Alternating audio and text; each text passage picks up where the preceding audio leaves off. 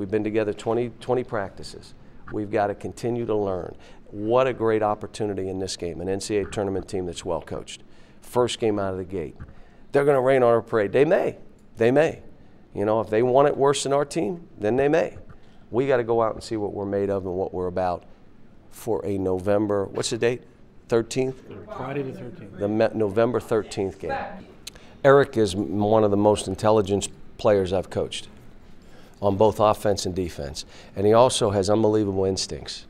See, in this offense, there's a lot of keywords you call. Keyword, bang. And this kid, I call a keyword, boom, he's right into it. Now, what he's got to start doing is being more vocal.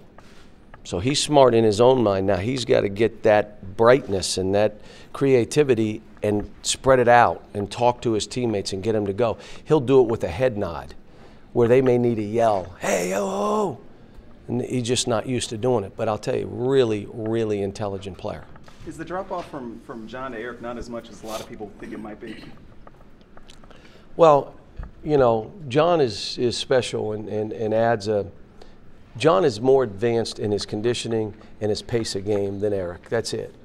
If Eric went as hard as he did up and down the court, you'd see the same kind of speed.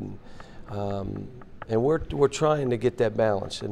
But Eric is fine. I mean, Eric, let me just tell you, we've got two of the best point guards who will play together. You know, and I know there are other point guards that are more experienced, and there may be some just as talented and all those things.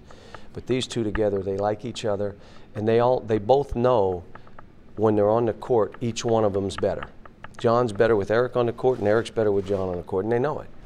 And that's a good thing.